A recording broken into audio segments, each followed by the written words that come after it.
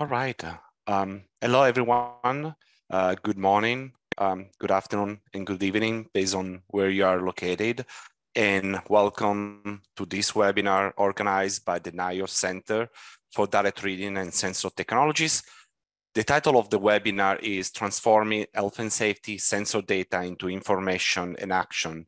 And specifically for this year, the focus is going to be heat, stress, and strain. My name is Emanuele Cauda. I'm at NIOSH, and I am the director of the Center for Direct Reading and Sensor Technologies. And I'm here today with Emily Haas. She's the assistant coordinator for the center.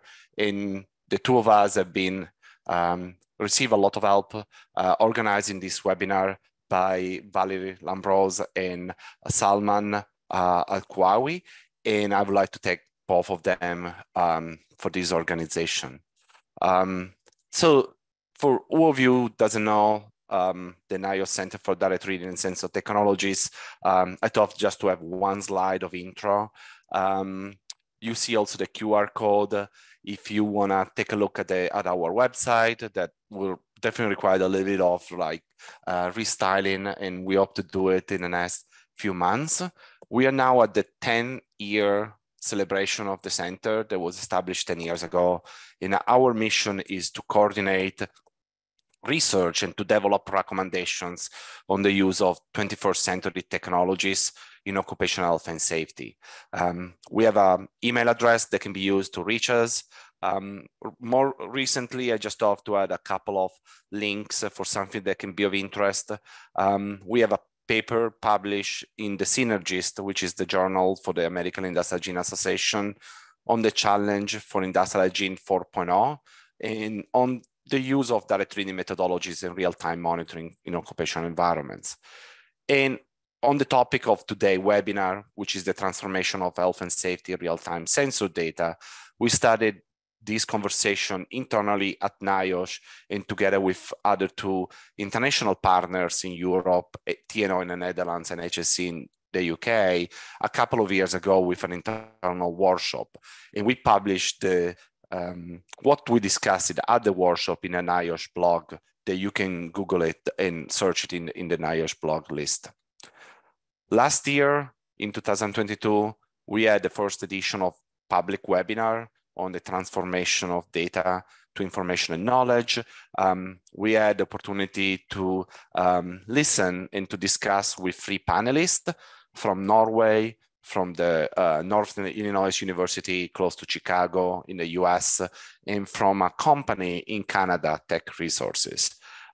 If you didn't participate to the webinar last year in July, we recorded the webinar, and through a little bit of paperwork, but we were able then to publish the recording of the webinar on the CDC YouTube channel. So the link is here on this slide and can be viewed by everyone.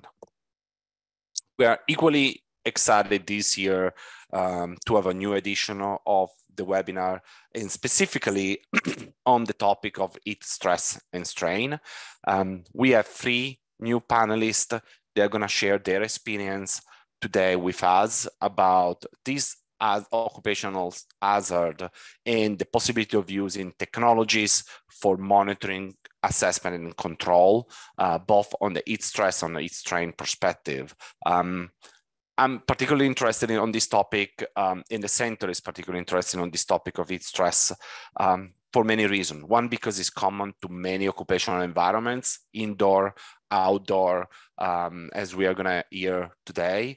And the second reason is because sensor technology seems to be a possible solution for the present, for the future, from an assessment perspective and monitoring.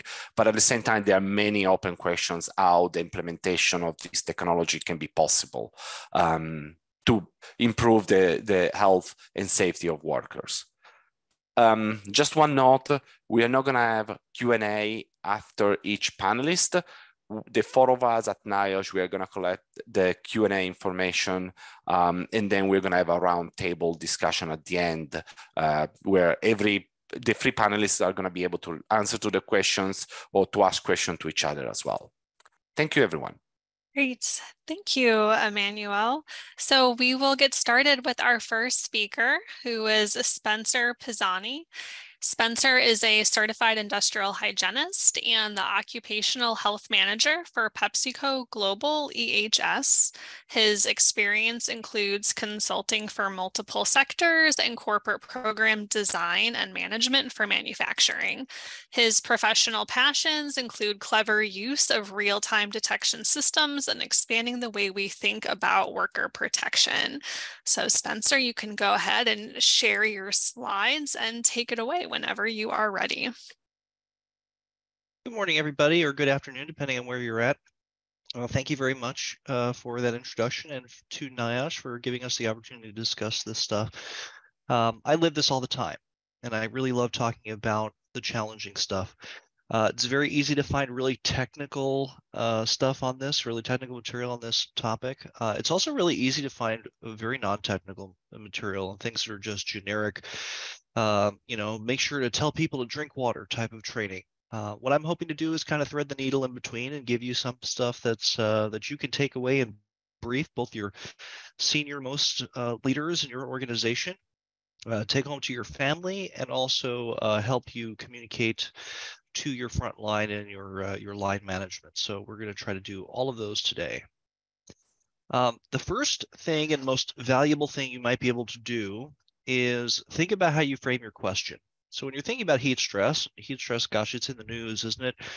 There's all different sorts of things going on with the hottest temperature ever recorded, and people complaining about the conditions to which they're subjected. Right, this is something that's a hot topic, a hot button issue right now.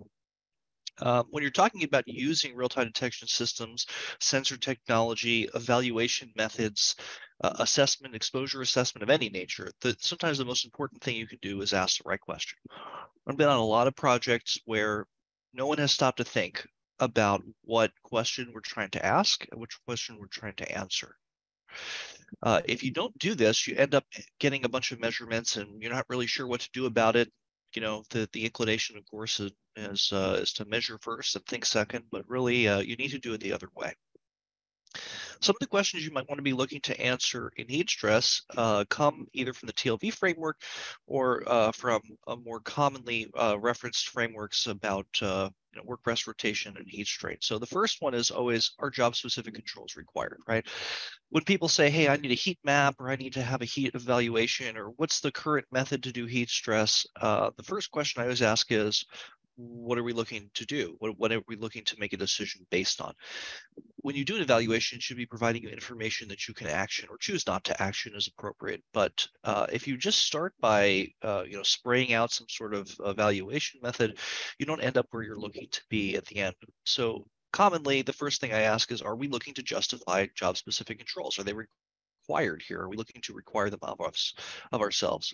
The second is heat strain more than acceptable? Right. It's very common to get into the trap of evaluating heat strain and thinking to yourself, well, how much is this? Is this enough? Is this too much? Right. Rather, or more importantly, are we going to do something about it? Are we going to action the highest, or is this something we need to action across the board? Right. Are work rest rotation sufficient? Boy, this is a very unpopular question to ask. Right. When you start talking about work rest rotations, people really get very uncomfortable because that could mean production moderation. It could mean needing to change the way that you think about staffing your organization, things of that nature. So, when you need more people to do the same work, people start to get a little bit uncomfortable. Instruments can help us answer these questions, but they can't frame them for us. Right. We need to be the people who are architecting the test. Think back to seventh grade science when you were thinking to yourself, okay, I need to test something and I need to figure out what my question is first, right? We live in a sea of information, and sometimes sitting there and framing the question and getting all your stakeholders to agree to what the question is and what question you want answered is the most important. I've had people who are very excited to get measurements taken and they don't understand what the results of the measurements will mean. So take a moment and think of this and think about, how do we answer the question you're looking for? Common questions that we covered, or some that might be, is this person under acceptable strain? Is this area something where we need intervention? Let's also talk about something very uncomfortable when we're talking about difficult conversations. One that is social taboo today, and something that's very important to the physics of heat, is body mass. So I don't know about you folks, but I am not the 154-pound reference individual. We'll talk a little bit more about my personal experience here. I'm putting myself out there so that that you don't need to, and that you can feel more comfortable doing so if you decide that it's appropriate for you. But this is the metabolic rate categories that is used by ISO, and this is referenced inside the ACGIH TLVs for heat stress. If you haven't read the updated heat stress TLVs, I encourage you to go and actually read it.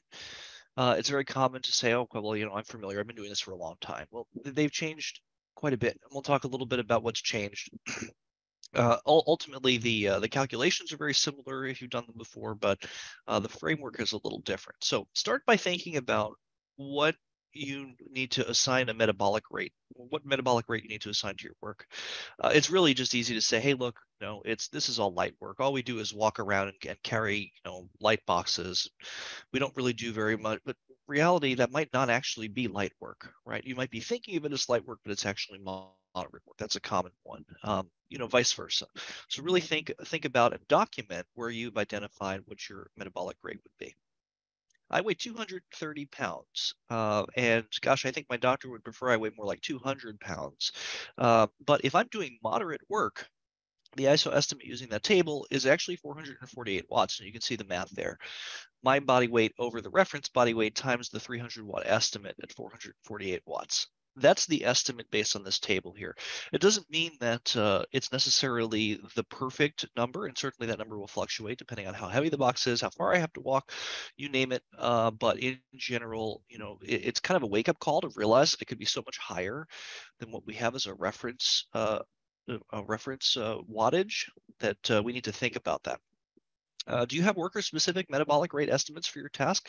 In my experience, I've never come across an organization that has done this from a person perspective, right? Bob doing this work is 448 watts. Spencer doing this work is 300 watts. It doesn't really work that way, right? But you need to consider what question you're trying to answer while still evaluating your metabolic metabolic rate and wattage. Let's get back to the question, right? So is control sufficient, right? Are we trying to answer, do the controls we have, are they working well enough? Do we need to do more? Can I justify more? Is this a money question? Is this an A or B question? Are we trying to answer fan or air conditioning? Climate control? Are we looking to evaluate moving to a new building, or are we looking to evaluate moving one of the processes to an enclosure? Right? Answering that question those questions are important, but framing them is even more important. Because ultimately, you can justify in any direction, right? Claim, here's the information that supports that, or here's the information that refutes it, or in my best judgment, I believe that this is appropriate or inappropriate. But ultimately, you need to frame the question appropriately. What size of control do I need? Often very common. Do I need a little bit of climate control in just a control room, in just an operator location, or do I need to climate control an entire building? Those are big questions, right? And they might be different, right? If you can figure out that your process would be sufficiently controlled with just one area climate controlled, where people spend a significant amount of their time as the nerve center, so to speak, that might be sufficient. It might be a much easier sell to your organization to do that. There's also a growing body of evidence, and you might have heard this. I heard this a bunch in conference this year, and I'm glad this idea is back. It was kind of growing in popularity before COVID, and it's something that's getting a bunch of attention now too. That skipping to the control is ideal. You don't need, somebody said, let's see if I can paraphrase, you don't need to have the badge to show how bad the exposure was before you intervened. Sometimes the best thing to do is just go intervene, go do something. Welding fume is the one that I keep bringing up on professional networks and things of that that situation. The ideal amount of welding fume is none. So if you need to sample and take a bunch of samples and wait a bunch of time and run a bunch of labs to determine whether or not you've got welding fume problems, well, gosh, maybe you just should buy a fume extractor and eliminate this problem and the uncertainty around it by just doing that. Investigations take time and they take money. Whether they take money indirectly or directly, I mean, it's up to you, but they always have an opportunity cost. When you're evaluating, you're not intervening. And sometimes that can be significant. Occasionally, the change is significant enough that you do need to investigate and document and justify, but sometimes it's not the case, right? In my experience, when you do jump to controls, you often save yourself a bunch of effort. In my personal experience, anecdotally, if you have to ask if you're over the TLV or someone's asking if you're over an exposure limit, you already are. The TLV feels lower than you'd think. So if you're going out to a warehouse or you're going out to a production facility or you're going out somewhere and you're saying, gosh, it's warm, you're probably already over the TLV. The ACGIH 2022 TLV guidance is the updated version for heat stress, de-emphasizes the wet bulb globe temperature screening criteria you might be familiar with historically, but it emphasizes physiological monitoring. It does this by providing a calculated TLV. Now, I'm sure we've all seen the WBGT curve, and that curve still exists, right? The TLV itself numerically hasn't changed, but it's expressed now as this mathematical expression. And if you're like me, the minute you add a logarithm to an equation, you've lost a significant amount of your non-technical audience. So be prepared to explain what a log is. No, we're not in the lumber industry. And yes, this is a mathematical expression. And yes, it needs to have the M as a variable. It's not an X. You might need to be doing that sort of explanation. And that's okay, right? It's important to do that. But again, here's this metabolic rate number. So if you need to find a metabolic rate and your employees are not that reference body mass, that's simply a matter of physics. You need to be able to calculate that. So I've done this for myself. So here's my 448 for moderate work. And again, this is just based on that ISO table and my body mass. We come out at 79.16 degrees Fahrenheit or 26.2 degrees Celsius. Please do check my math. But gosh, I wouldn't have expected that would be the number. And I'm imagining a lot of you listening are probably thinking to yourself, that's lower than I would think. I mean, isn't 80 okay? It's not that bad. We're workers working 80 all the time. In fact, they work at 90 and up to 100. And again, this is not the badge of honor that your organization might think it is. It's actually a risk. And most of you probably know that that risk is something you need to manage, because if this number is lower than you think it is, it means you're at more risk than you might imagine. If you're going to use a wet bulb globe temperature instrument, please make sure to keep the wick for the bulb wet. This is really important. Unfortunately, I've had a number of experiences where the measurements for the indoor and the dry bulb, the WBGTI and the dry bulb are the same. And I have to sit here and scratch my head and it's okay. What happened here is that someone didn't know they needed to keep that little white cube on this Quest temp, filled with DI water. Or how on earth do I get DI water? Is that dangerous goods? Well, no, you can go to the grocery store and buy the red cap bottled water. The one that says do not drink, that one is the DI water that you can use. Some people will call this condensed steam, but gosh, use the DI water to keep your instrument happy. But it's important, and you need to do that. And make sure the folks who are reporting to you or selling work to you are aware of this as well.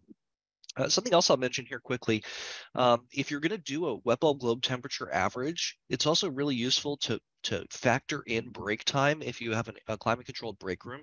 Something that I've done before is I have 7 hours of exposure in an 8-hour shift because 30 minutes of lunch and 2 15-minute breaks are taken in the break room. So your average WBGT and your TWA WBGT might be different numbers. You should expect the TWA to be slightly less. Is there an easy way to measure worker body mass specific exposures and account for personal susceptibilities, especially without going around with a bathroom scale? Well, there might be, but let's ask another question. How sure are you that all of your heart rate elevation is based on metabolic work?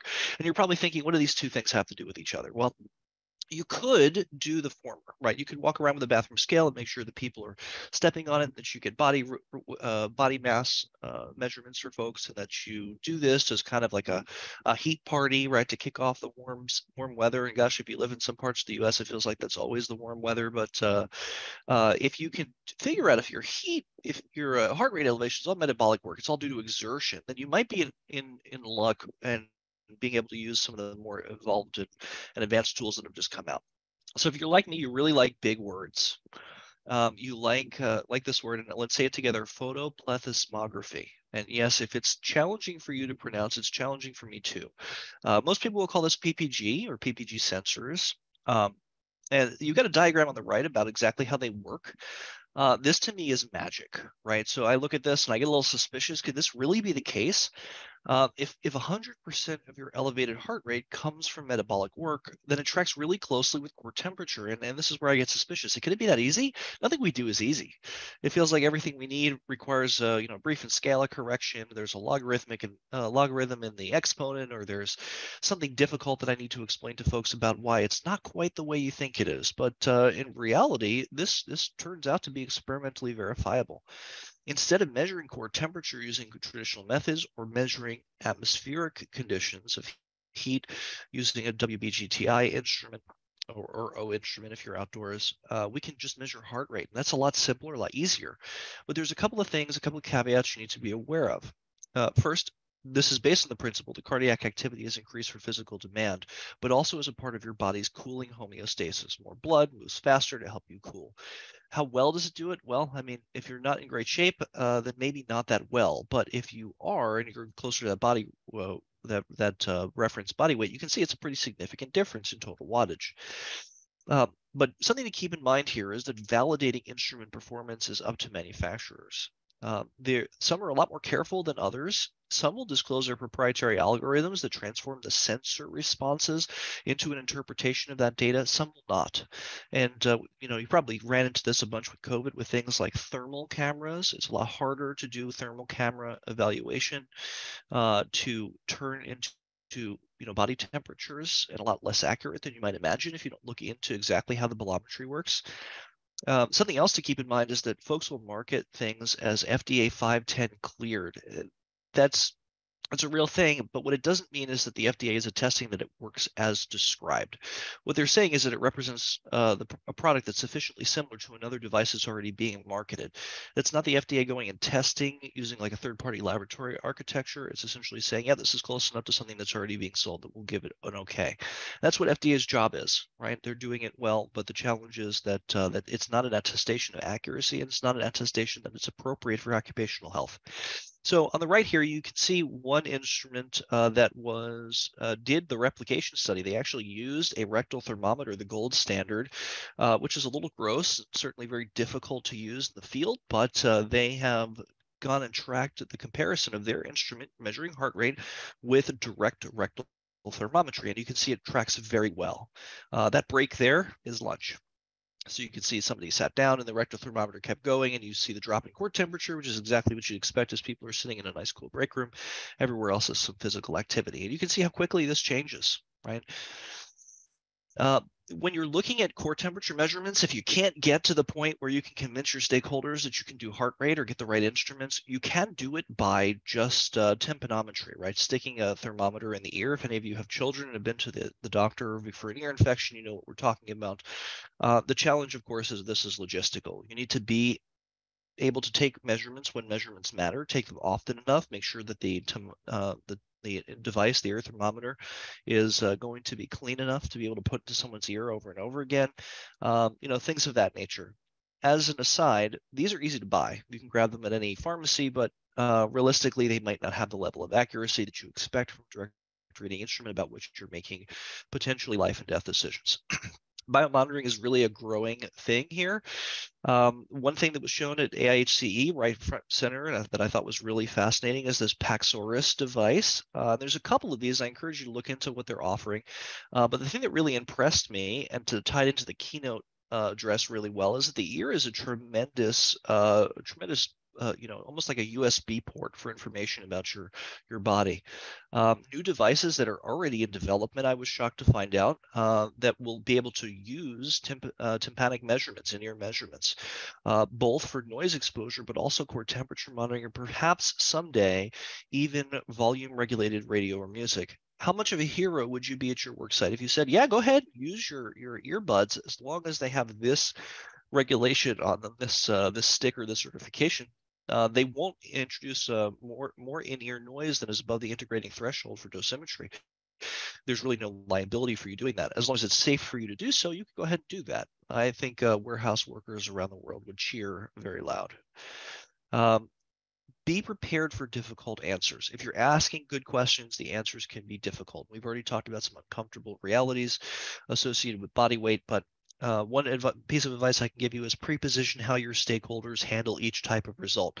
If you're going to take a measurement, everyone in the room who's authorizing the measurement should understand what it means to be over the limit. This is one of the biggest lessons I've learned in my career. Sit people down and say, okay, well, if it's high, you'll need to do something about it, right? What will that be? That could be a very difficult conversation. Please also keep in mind that one person's maximum saved productivity may be less than another person's. This doesn't mean they have less value. It simply means that the reality of physics, and we're all victims of physics, is that they might not be able to do as much metabolic work before reaching a limit that could cause them to potentially have heat illness. Be especially careful of work rate metrics that carry disciplinary action when over the TLV by temperature. Legal frameworks are still evolving. I know of at least 2 cases where sorry about that, at least 2 cases where quotas and rate metrics are being evaluated by legislatures.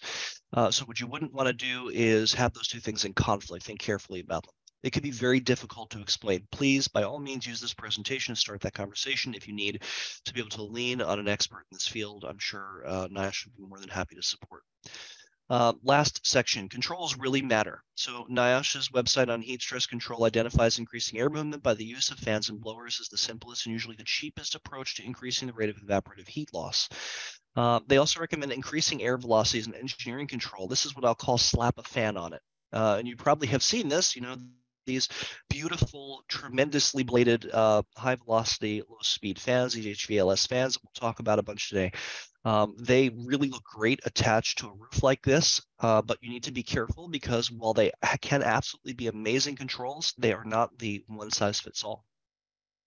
HVLS fans work as a heat stress control if the air that has moisture capacity to absorb sweat faster than it already does. That's what these are. They're sweat evaporation accelerators.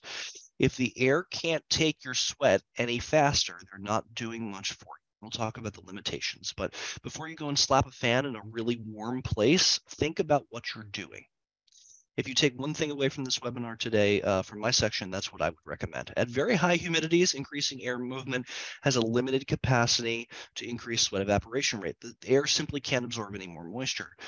Same thing is true in very dry environments where you're already evaporating your sweat as fast as possible. I spent some time in Phoenix in August a couple of years ago, and gosh, you don't feel the wetness that you do in some other more humid climates. You're already evaporating your sweat as fast as possible. Adding a fan might not actually help because remember, sweating is the mechanism by which our body cools its skin. Fans also reduce heat stress by pushing incident air against the skin. That's if the air is colder.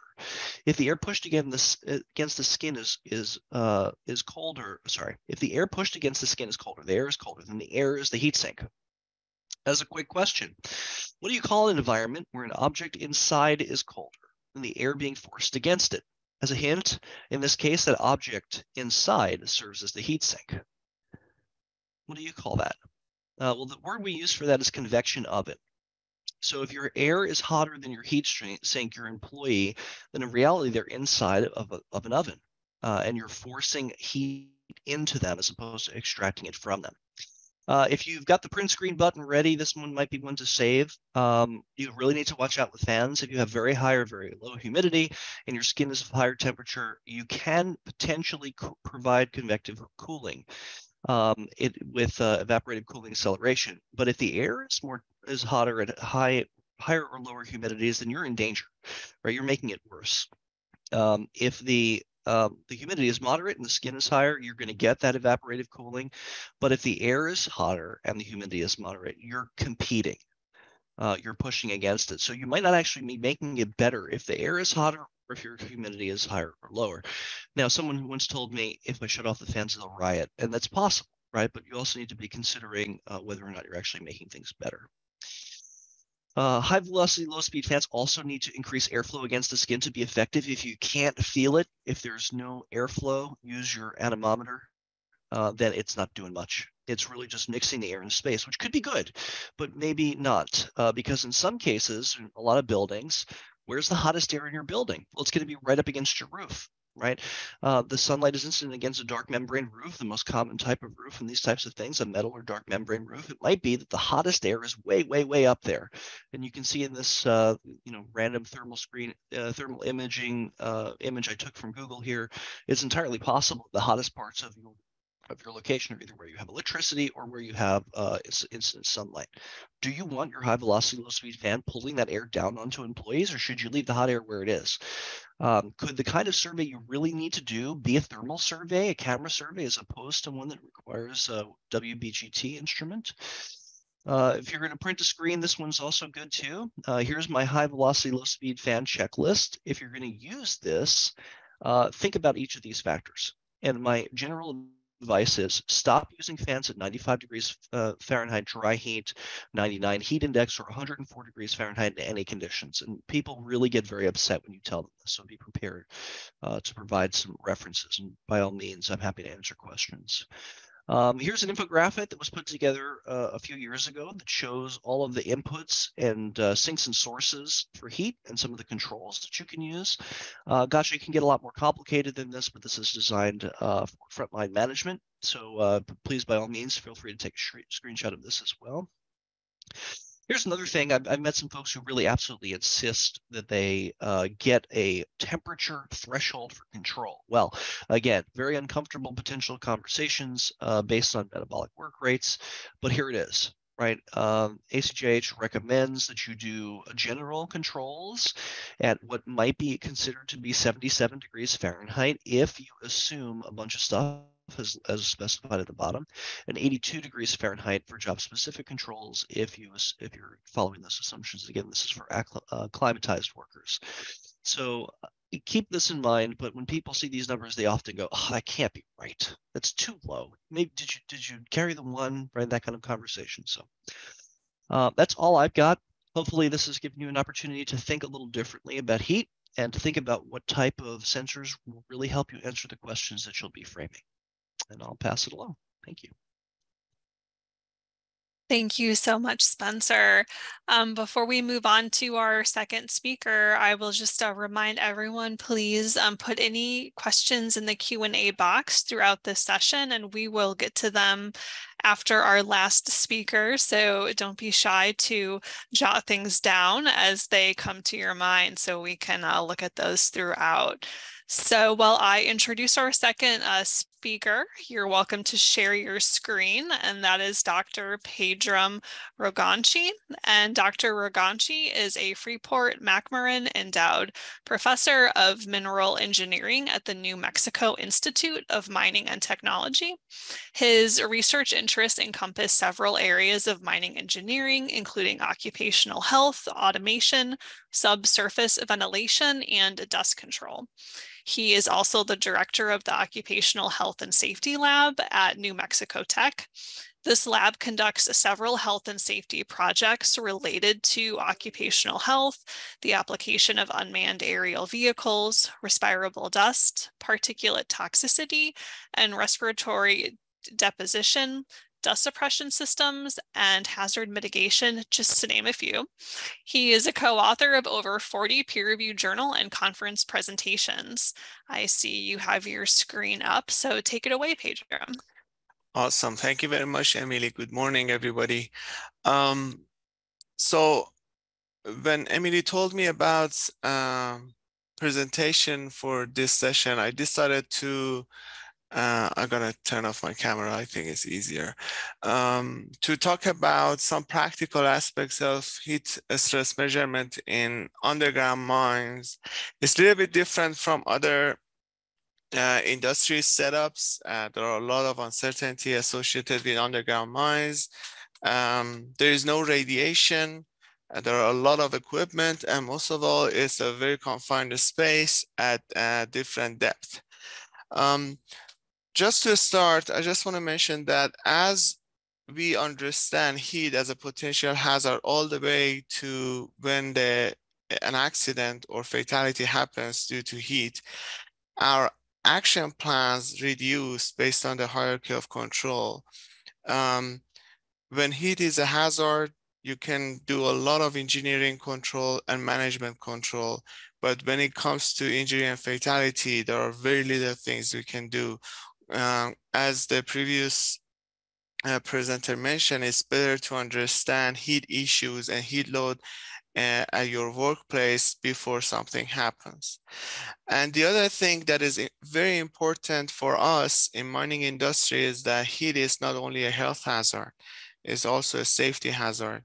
And for most of mines, at least at this is a stage, heat is not gonna cause, heat may not cause heat illnesses or other health hazards, but it's definitely gonna cause a lot of misapplication of personal protective equipment, or even ability to make decisions to do your task. So keep that in mind, that heat is not only a health hazard, it's definitely a safety hazard. And the most difficult thing is we can't quantify this safety hazard related to heat, because usually when we record the accident is due to mistake or due to malfunction of an equipment or a process. In underground mines, generally we have 3 steps to control heat load.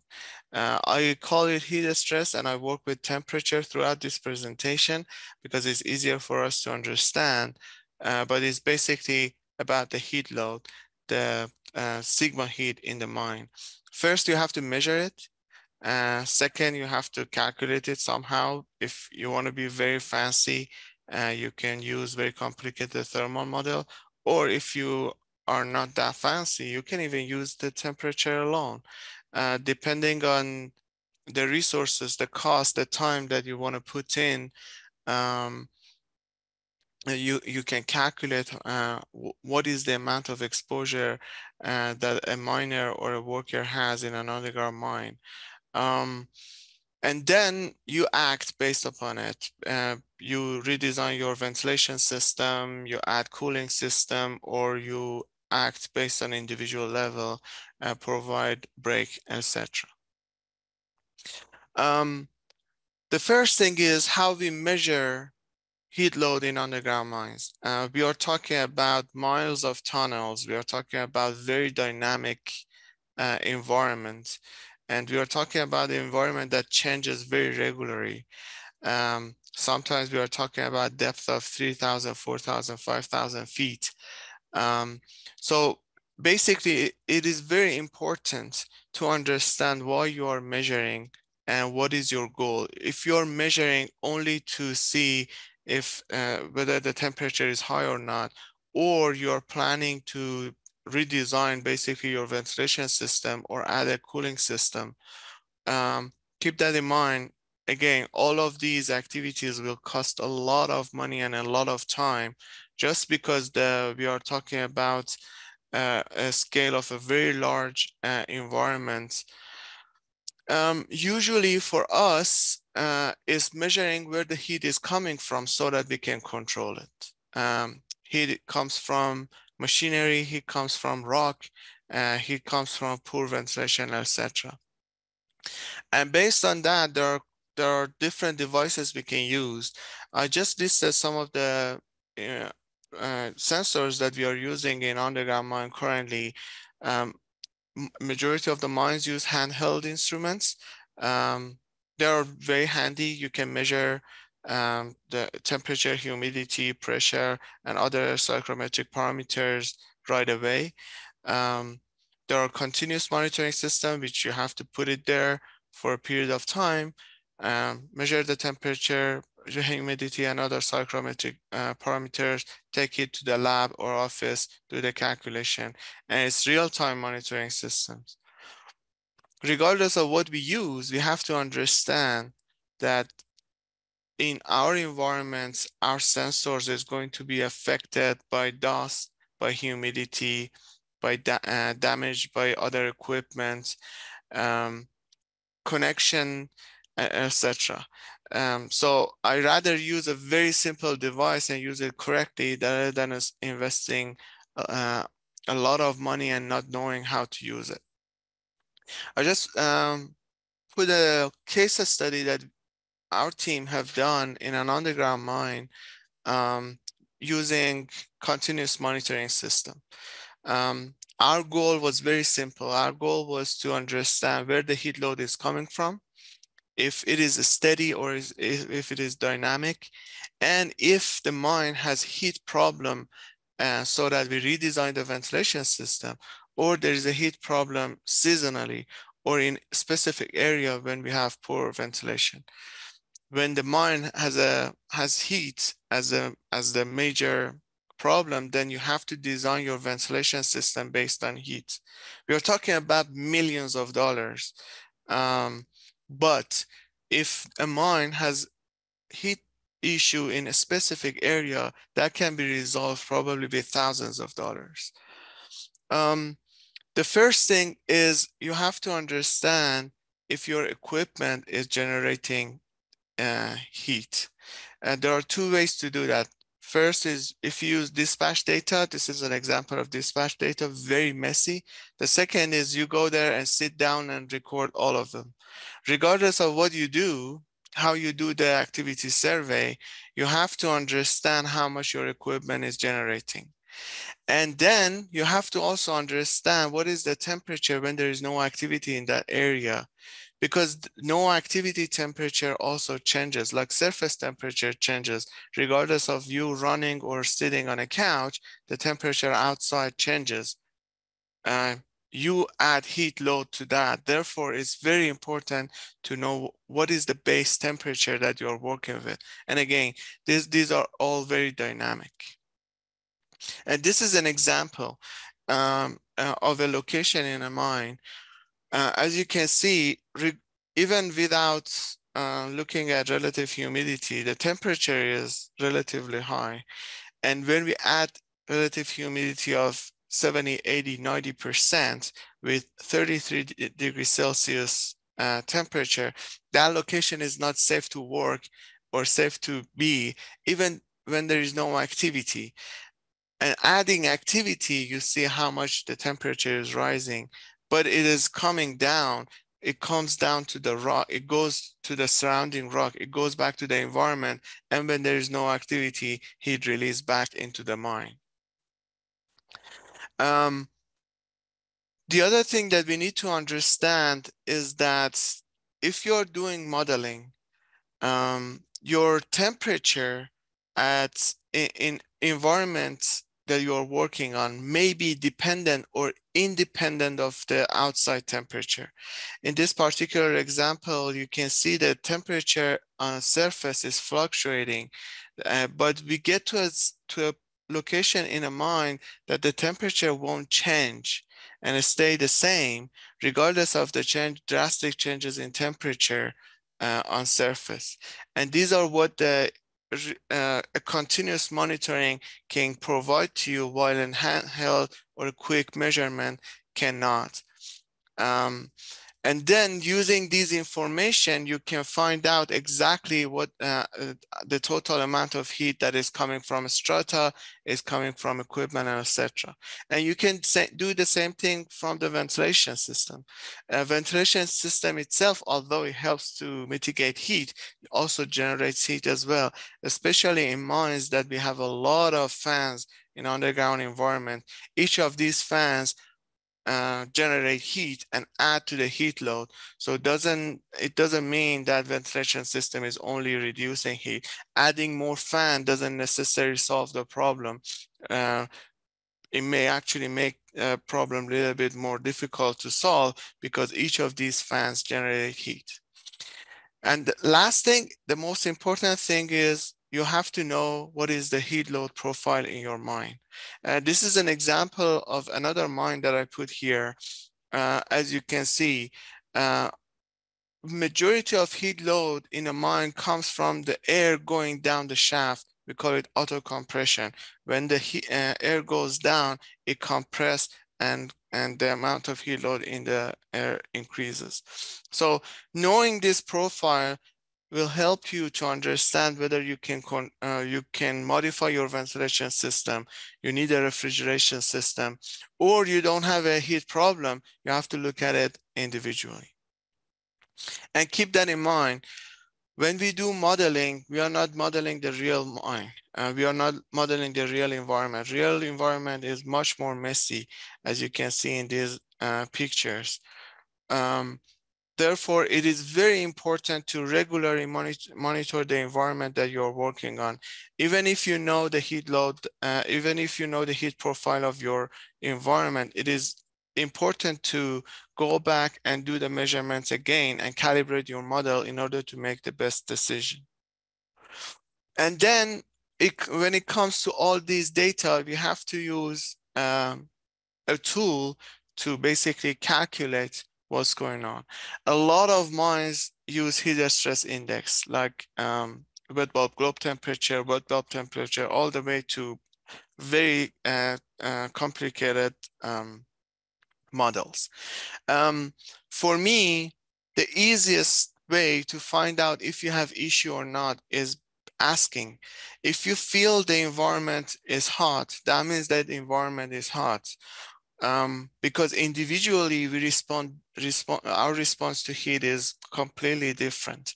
A person from a very hot region may feel okay. A person coming from a cold region may feel very hot.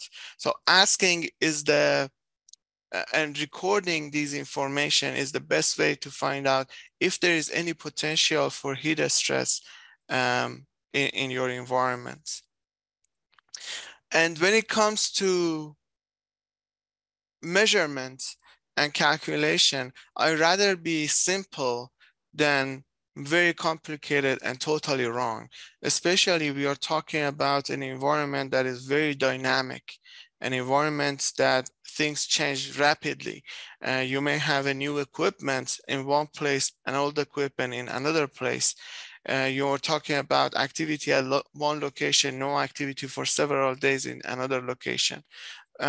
So what we suggest to mine operations, you can use it as well if you're in other occupations, is that for planning and management have two different approach. Because for heat management, day-to-day activity, as I said, I rather do it simple. I rather make reasonable assumptions rather than having a very complicated model, a lot of different assumptions, and get it totally wrong.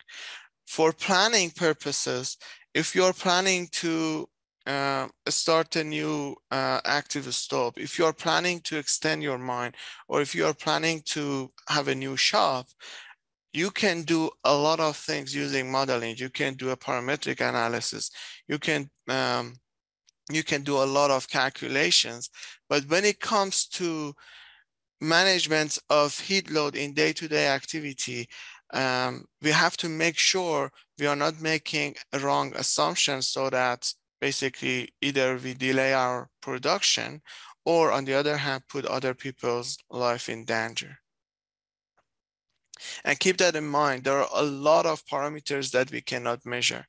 There are a lot of parameters that we can't control. A person who is coming to a mine site had a party the night before respond very differently to a person who has slept well, ready to work. A person with a previous history of heart disease will respond very different to a person who is healthy. And this is where heat strain is very important, to know the reaction of the person to heat stress. But again, if that is complicated, we rather use simple tools so that we understand the problem we have, and we have engineering solution for that, rather than going and making it very complicated and losing interest of the management, losing the interest of the miners, and participation of them into basically resolving this hazard. I try to be very fast because I think we want to keep the time. Please let me know if you have any questions, and I'm happy to answer them. Thank you. Thank you so much, Pedram. All right, so keep the questions coming in the Q&A as they come to you. And with that, we will proceed to our last speaker. Dr. Margaret Morrissey-Basler is an assistant professor of health sciences at Providence College and the occupational heat safety advisor at the Corey Stringer Institute. Dr. Morrissey-Basler has led a 51 expert roundtable on occupational heat safety, which resulted in a heat safety consensus document with 40 recommendations to protect the health and safety of workers. She also serves as the vice chair of the Thermal Stress Working Group at the American Industrial Hygienist Association and a subcommittee member of the American Society of Safety Professionals A1050 Heat Stress Construction Voluntary Standard. She's been invited to speak about heat safety at many safety events and conferences across the country. And she's also consulted with numerous companies to improve their heat stress management plans and has dedicated her career to providing evidence-based guidelines to protect underserved working populations from heat stress through research, education, and advocacy initiatives. You can take it away, Margaret. Thank you. Awesome. Thank you so much for that introduction. I'm happy to be here. NIOSH, thank you for the invitation. And I'm very excited to talk about the benefits and limitations of wearable sensors to assess heat strain, but also heat exposure. There we go. So quick overview, what I'll be talking about today is briefly on the negative impacts of heat on worker health, safety, and productivity, use and benefits of monitoring, specifically focused on environmental and physiological monitoring, and then talking about a little bit of important considerations and limitations to using physiological monitoring. And so one thing I like to start off with is when we think about extreme heat, a lot of times we think about heat illness, right? And so it's really important to recognize that extreme heat has so many negative effects on that go beyond just heat illness. Of course, heat illness is a part of it, but heat can cause impaired cognition, neurological performance, then in turn can increase accidents and injuries, can increase the occurrence of cardiac events, kidney injury. So these are all really important to recognize, just further stating how important it is to have a heat stress management plan in place. And heat stress also has a negative impact on productivity. And so it has a negative impact on what's actually happening on the job. So this is what we call presenteeism. So examples of this would be increased time off task, like I mentioned, impaired cognitive and neurological performance, psychological distress, but it can also increase employee absent from work because of a heat-related injury or illness. And so this is what we call absenteeism. And so both of these types of factors will reduce physical work capacity and then in turn can increase economic cost. And so why do we monitor? So I started off with talking about the negative impact of extreme heat. So we do this because we want to protect worker health, safety, and productivity. But really, we want to be able to quantify the heat exposure, heat strain. And so for the purposes of the presentation, I really bucketed these two into two different sections, talking about heat exposure. And so I'm talking about environmental monitoring in this context. And so that's really what the environment looks like that someone's working in. And this extends beyond just the actual air temperature, relative humidity. It also focuses on the clothing they're wearing. And then I focus on heat strain, and that's the physiological monitoring. So what's happening to the worker? How are they responding to that given environment? And so I'm going to first talk about environmental monitoring or quantifying heat exposure. And so environmental monitoring is really measurements of meteorological variables such as air temperature, air speed, relative humidity, and radiant heat. And this is what our presentation presenters before had mentioned as well. And I do want you to think about that environmental monitoring can be used for several different reasons, depending on what you can utilize in your work site. First and most common is utilizing it to create evidence-based work modifications. So determining what your work to rest ratios are. You can also use it to recommend additional heat stress prevention strategies and when that should be implemented. So at a given environmental threshold, you can add this level of protection. And it also can be utilized for heat stress preparation. And so this is most often utilized using modeling or forecasted data to be able to see what's going on in the future so that you can be best prepared. And so environmental monitoring is great because it really focuses on a group, right? So it's not telling you the individual response, which is of course important, which we'll talk about momentarily, but you're able to kind of address a group as a whole. And so there are so many heat stress indices out there. I couldn't even name them all. But I do want to talk about two, which are very popular to use within the United States. And that is wet bulb globe temperature, as we mentioned before, WBGT. And there's also a heat index. And so if I'm personally asked what I would recommend in terms of utilization of a heat stress indices, I would most often recommend wet bulb globe temperature because it's considered the industry standard. It accounts for air temperature, relative humidity, and radiant heat. And it's often utilized within activity modification guidelines, such as the TLVs, as Spencer had alluded to. And so also just to add on, environmental monitoring in an occupational setting is different than what you would see in sports because it adds a different dimension. So we talked about how the environment is more than just what the air temperature or relative humidity, but it's really the clothing that worker is wearing as well. So there are proposed adjustments. There's also a range of metabolic rates that are utilized, and Spencer had mentioned before that it is based on a reference body weight, which is important to consider. And there also is activity modification guidelines using wet bulb globe temperature specifically that looks at an acclimatized versus an unacclimatized worker. And so I'm not going to get too much into the TLVs, but this is an example of utilizing the environment to then create a activity modification. But it is really important that everyone recognizes that this TLV is created based on healthy and hydrated workers and based on reference weight for the metabolic estimation. And there are some industries where the proposed limitations doesn't really apply to that specific industry. So you may have to, you can utilize the TLV, of course, but also think about other strategies that may be helpful in terms of providing a activity modification guideline. And so, as I mentioned previously, there's really two stages in my mind about environmental monitoring. There's heat stress preparation.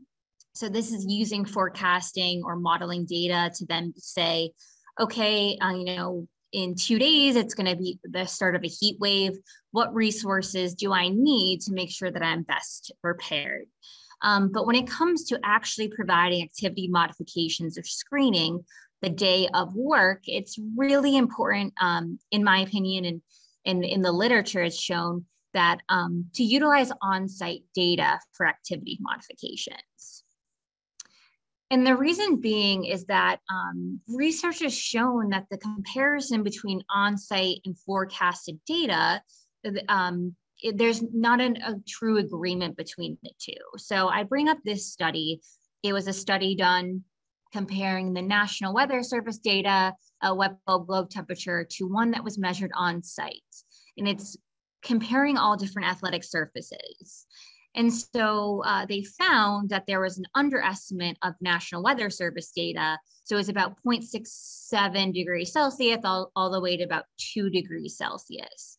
And so there is a disagreement there. And so you may be saying, okay, that's not too much difference, but it could be the difference that could result in a wrong work rest modification recommendation. So with that, really think about ways that you can utilize environmental monitoring on site when you're actually providing those activity modifications.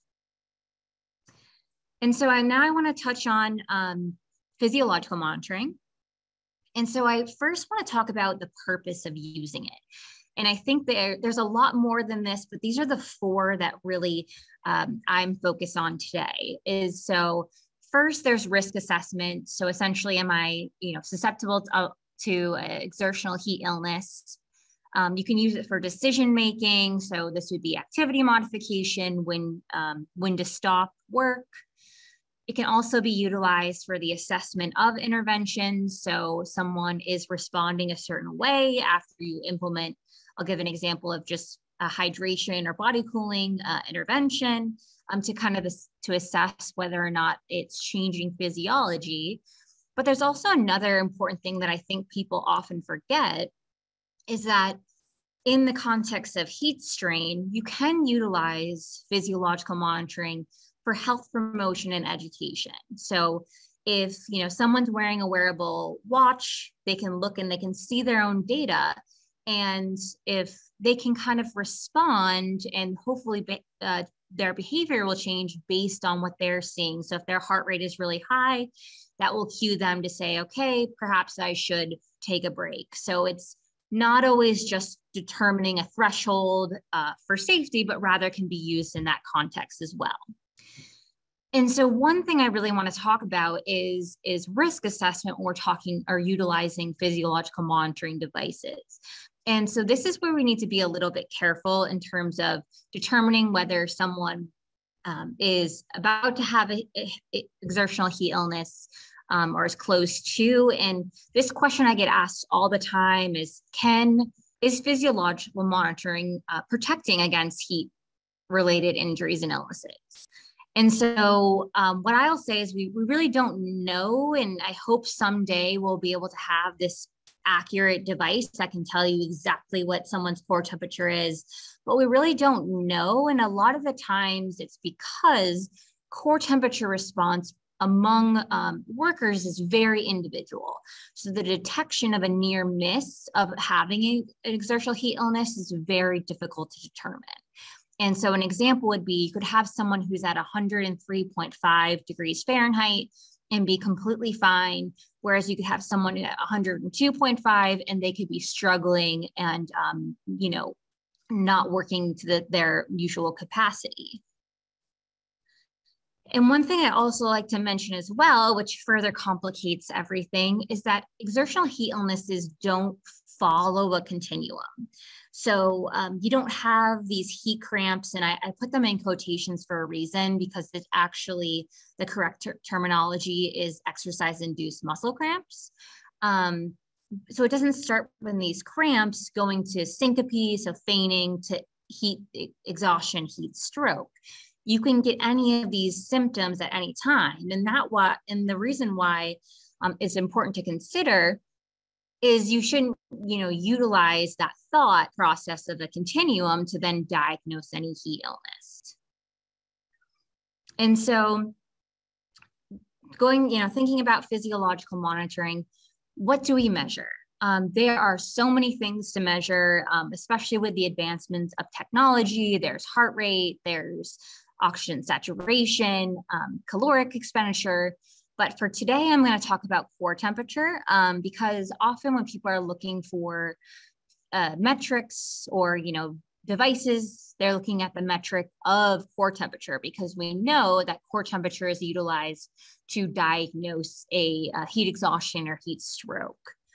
And so there's a lot of things that you need to consider when you're utilizing core temperature specifically in the context of trying to assess risk or making safety decisions. And there are a lot of different ways to assess core temperature. There's the direct method. I'm thinking about this in the lens of a field setting. So this would be the gastrointestinal pills. Of course, esophageal and rectal thermometry are considered gold standards, but very unlikely to occur in the field. There's assessments of indirect measurements. So this would be, assessing oral with AURAL in the ear, tympanic, temporal. I am not a huge fan of these because it doesn't show you any really good response. And they've shown to be very, very inaccurate. And I'll touch on that in the next slide. And now there's these estimated measures. So it's these wearable devices that use algorithms to then predict what core temperature is. And again, we utilize these assessments to make safe decisions, but we can't really use them to diagnose anything. So an exertional heat, whether something is a heat exhaustion or heat stroke. So we've found across the literature that core temperature assessment using what I had termed indirect measures are very inaccurate. And so we did a study. We go to the Falmouth Road, and I'm talking about the Corey Stringer Institute. We'll go to the Falmouth Road Race every year, which is a race in Massachusetts where it's in August. It's very hot, 7 miles, and there's a lot of heat strokes. And so we'll get to do a lot of research investigations on individuals who have suffered a heat stroke or may have had a potential heat stroke. And so what we did is while they're being assessed for using rectal thermometry to actually diagnose what they had, we also measured, I'll just call it ear thermometry for now, ear thermometry to look at the comparison between the two. And we found that in these heat stroke patients, it was about 4.3 degrees Fahrenheit difference, which is a considerable amount. And even in the ones that weren't diagnosed as heat stroke, we also saw about a 2 degrees Fahrenheit difference. So again, I would be really careful when utilizing those particular devices at this time, and pay attention to some of the validity which studies in the future, which I'll mention next. So actually, before I do that, I want to talk about just quickly the estimated core temperature. So the wearable sensors, so it essentially will utilize other metrics other than core temperature to estimate core temperature. And so a lot of times, if someone tells me about a new device and they say it measures core temperature and it's not, one of the gold standard assessments, I'll say, okay, it doesn't really measure core temperature. How does it estimate core temperature? So it's a really important consideration. And so some of the metrics that are often utilized to be able to estimate core temperature are heat flux, skin temperature, heart rate, activity. They'll utilize environmental metrics. Some devices will implement some individual characteristics. And now we can also use machine learning to then predict estimated core temperature. So we're in a really exciting time of being able to see the technology evolve. But there are a lot of considerations to have when this develops. And so some of the considerations I wanted to bring up is, or you should really be thinking of yourself when you're looking for a device that's going to estimate core temperature, or you want to use to assess heat strain, is you really should know what's the purpose, right? So why are you using it? Think about those 4 things that I had previously mentioned. Do you know how to interpret it? A lot of times I'll work with companies, they'll collect the data and they'll say, oh, we have this data, we don't know what to do with it. And so that's a problem, right? You definitely need someone who's able to interpret it and you can determine how to utilize it. It needs to be team-based. Needs to measure what it's intended to measure depending on the context in which you're going to use it. And then is the device validated, or the metric within the device validated, or is it reviewed by an external third party? I personally, when I'm looking at different devices, I look for that external third party validation because I think it really removes a lot of the bias. It doesn't necessarily mean it's not as powerful if a manufacturer validates it, but you need to be able to see the step-by-step process at which it was validated. And validation is so important because there's a lot of inaccuracy of data that's caused by sweat, heat, activity. So you can see on the right side, the average accuracy from someone who's resting to activity can decrease by 30%. So a lot of things can change. And so there's one study, and this is absolutely not saying the study is not a good one. It is a very good study, but I want you to think about the context at which this study is validated. So this is a validation study with a wearable device and ingestible pill. And so when we think about the context, this is just an example of in this particular study, what the participants were. So it was in nurses, it was about the environmental conditions were 71 to 85, 40% relative humidity, and they were asked to do cognitive tasks and nursing skills in a simulation. So when I'm trying to think about a, metric within a device and whether or not I feel that it's strongly validated in the occupational industrial setting, I'll ask myself, okay, are the participants reflective of a laboring or physical individuals who perform physical activity population? What were the conditions? Were they hot? Where did the study take place? And are those tasks really reflective of what workers would be asked to do? And also another thing I look for is how hot do they get, right? So we can see that in this particular study, they got to about 101.1 degrees Fahrenheit. And the problem with that is that they didn't really reach that, what we call hyperthermic threshold. So someone isn't really considered to be hot if they're not until they're over 101.3.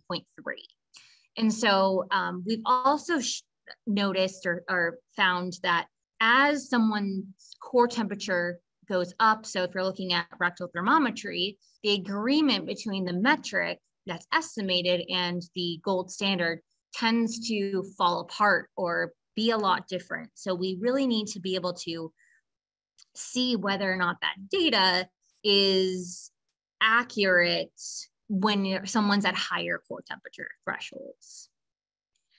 And so I'm just, for sake of time, I'm just going to quickly go through this part. And this is just another example.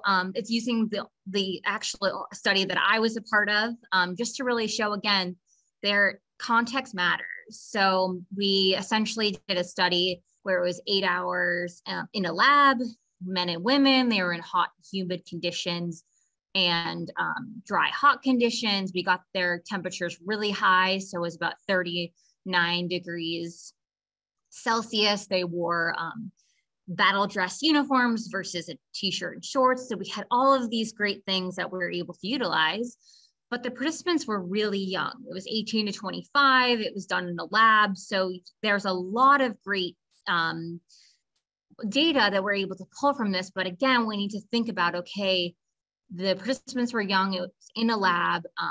It was on a treadmill exercise. So it's important to remember this context. And so I think this is my last slide, but I really highly highlight the right sensors used the right way approach. And I think it's looking at heat strain is not, it's good to look at that evaluation through this lens. And one thing I just really want to point out is that when we think about these data roles and responsibilities, when we talk about heat strain, the most often thing that's forgotten is the utilization of those sensor and data analysts. So a lot of the times we have companies themselves trying to be able to interpret the data, and they really have no background of physiology or human response to heat. And I'm not saying you have to be, a thermal physiologist and trained PhD, but it's really important to identify who's that role and to utilize someone who's able to help interpret and analyze that data that's collected. So this is just a quick summary of pros and cons, and this is focused on physiological monitoring specifically. So it's great that we can assess the individual. We get immediate data, can use it to make safety and health decisions. And the great thing is that we're continuously evolving in health technology and machine learning. We're getting better and better each day. Some of the cons, or really, I won't say cons, but considerations, is really validity in real life scenarios is limited. We're still growing. There may be some barriers to user buy-in. Near miss is difficult in the context of thinking about exertional heat illness.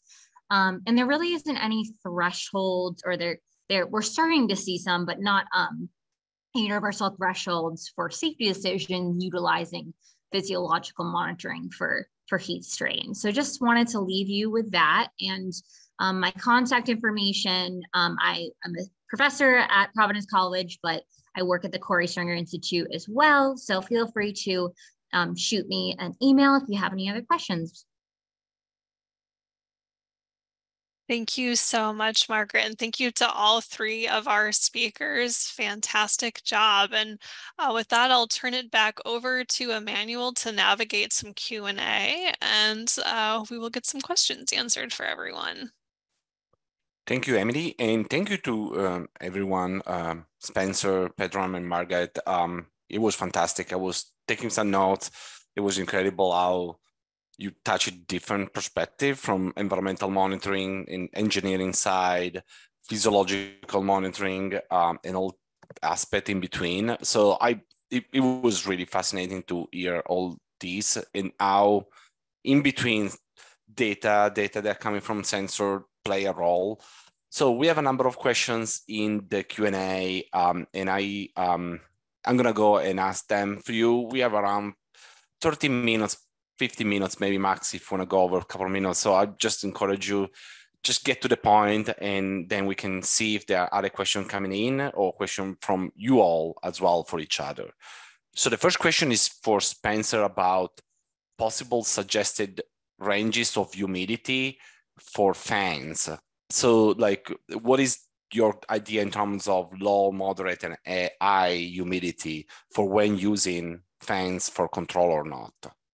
Yeah, I don't have a specific number, and I think it would depend on a number of other factors like total amount of air movement and things of that nature. What I want folks to take away from that is that if you are in extremely dry environments, right, in the very low, the Arizona, Nevada type, Calgary, I've learned recently has got a very low humidity. If you're in those very dry environments and you know it's dry, right, you're in the desert, there are cacti or whatever grows in Calgary. Personally, never been there, but I'd like to go. You should be thinking, hey, this might not actually do a whole lot for me. Same situation if you're living near, the swampy type, very humid areas. If you see that you're sweating and you're soaked in sweat and your workers are soaked in sweat regardless of how much air movement you have, that might also not be doing it. So I don't have specific numbers. I'd love to find that out. But it's something that folks don't often think about, the mechanism that's actually occurring to provide the cooling and whether or not fans are making it better, right? So before you go and spend 50 grand on a giant HVLS fans, at least think about where you're at. Thank you, Spencer. I'm gonna move to a question that I have for Pedram, which is related to this. So Pedram, you talk a lot about monitoring for heat load. So in a complex environment like an underground mine, but if I need to be honest, most likely there are other similar environments that are as complex that might benefit from that type of mindset and idea from an engineering perspective. What is, in your opinion, what is missing? Is it missing better instruments, more instruments to collect those data, or maybe the connection between the data from the instrument and the models? And I'm thinking this because it's related a little bit with the fans that Spencer just touched upon now. Like, what is the next step, or is everything is already perfect? Thank you for the question. No, nothing is perfect. I think the main thing that is missing is use of sensors accurately and making sure that the sensors that are placed in the working areas are well calibrated, well maintained, and being used accurately. In underground mines specifically, because basically it's a very large environment in a confined way, and it's very dusty. It's a lot of gases and other things involved. Making sure the sensors are working is very critical. And the second thing is education. If the mines and at the engineer level or management level understand the necessity of measurement and making sure everything is up to date. And as I said, simple is better. in my opinion, because it's going to cost less, it's going to be less complicated, and it's going to be more attractive to management. Thank you, Pedro. I have a question for probably all of you, but most likely it would be Margaret and Spencer in the Q&A. Was about, I think already exists some PP adjustment when wearing a cooling vest under, for example, chemical protected clothing. And I mean, what's up of negative adjustment? How much? What of you? I don't know if Margaret or Spencer wants to answer. Yeah, so to my knowledge, there really isn't any research to suggest what that adjustment would be. I haven't seen any of the cooling devices be implemented into adjustments. Spencer, I don't know if you agree, but that's my understanding. Yeah, I do agree. I would be very cautious in deviating from the printed TLV guidance in this regard.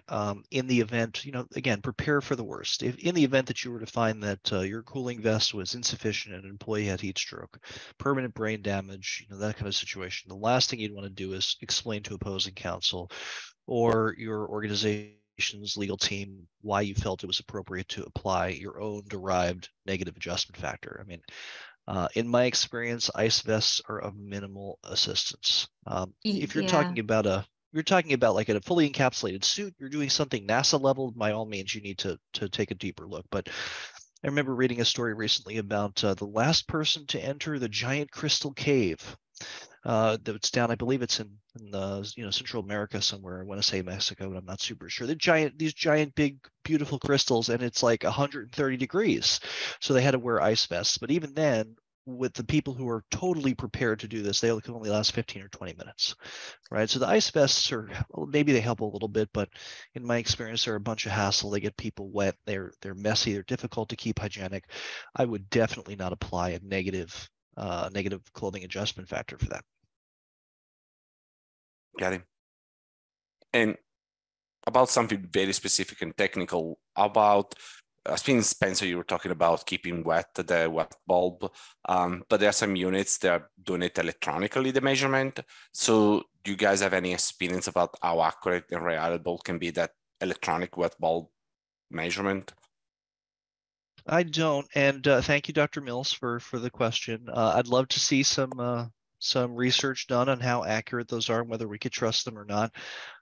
Personally, I have some concerns about anyone claiming that they can replicate a physical, a physical phenomenon like evaporation, right? That wick is a known surface area and has a known evaporation rate.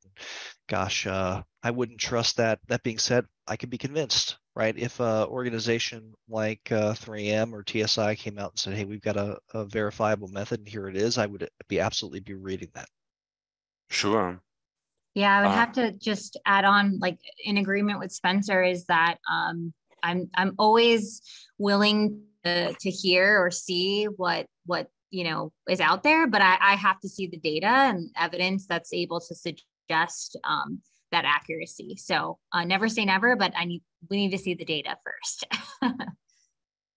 Yeah, that makes sense. And I think a last question that was in the Q&A, it could be an answer for another couple of hours. So take it with what is possible, because it's like, how well is heart rate monitors correlate to heat stress? I think it's a very big question. It is. So I'll take the first blush here. Yeah, but all of you, for sure. Certainly, we need additional opinion. Hey, I seem to remember that someone wrote a Synergist article on evaluating heat stress monitors. Anybody remember that? So at least the three of us here have contributed to that article. Really good technical rundown on whether or not you can trust that and what you should trust and what you should verify. From a high level perspective, I think the question that should let me break into two pieces.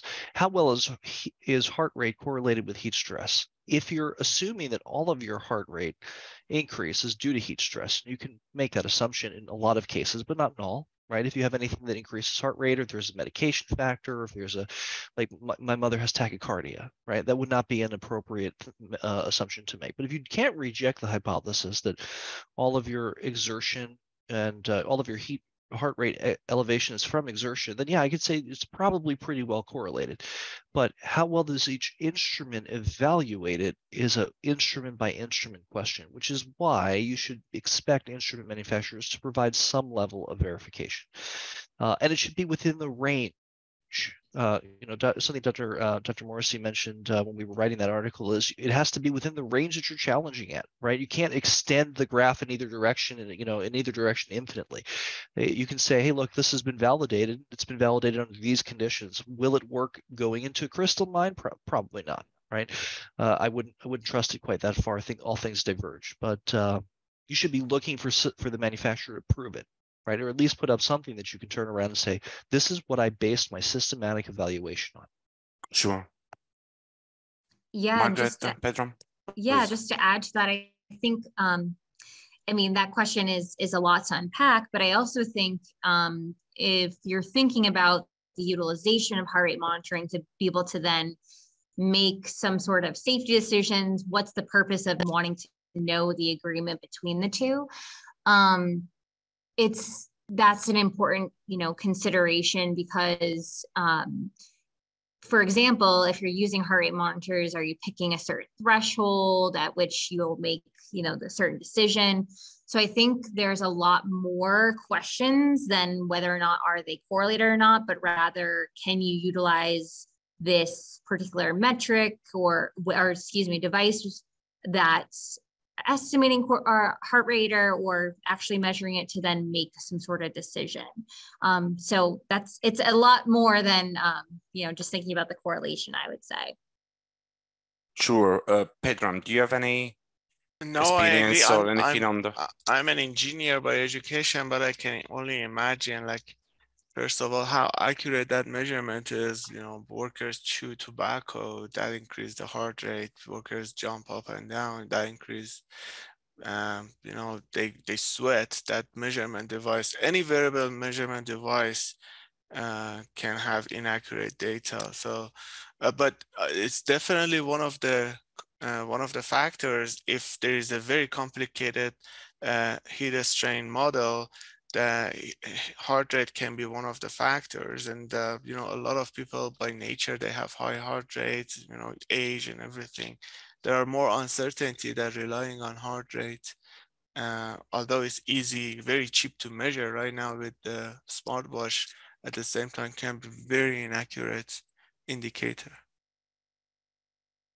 But I'm not a doctor, I'm just saying my opinion. I think also just to add is that it also depends on the purpose at which you're using it. So yes, we want to think about everything is in total agreement. And I know that this, is accurate and validated, but if you're using it for certain things, like I had mentioned, like trying to change behavior, does it matter if it's perfectly aligned as long as its only purpose is using to get them to cue in with their own body's response? Maybe not. But if you're thinking about it, from a risk or you're thinking about it from a safety decision perspective, then yeah, it is important to think about, that the differences that it has in potential correlation. Thank you. And I need to be honest, that's why I think it's stress and strain from a data and sensor perspective is so interesting, because it can go from the engineering side of constructing and managing a workplace all the way to the response of the workers, to risk, to behavior training or education. It encompasses the entire span. It was interesting to hear also your answer, your comments coming from different perspectives in the way I see it. Here in the East Coast in the US, it's 11:30. So we are right at the end of our time as a webinar. And I'd like to thank Margaret, Spencer, and Pedram again for the availability and for the time spent with us today in discussing this aspect. I will encourage everyone online still, if you have questions or requests, please send an email to the email address sensors@cdc.gov, and we're going to try to answer. There was a question about credits for continuing education. I think we can probably come up with something from that perspective as well. With this said, thank you very much for participating into this and being connected on this important topic. And we hope to come up with more webinars in the future and events from the Center for Direct Reading Sensor Technologies. Thank you very much, all. Thank you, everyone. Bye.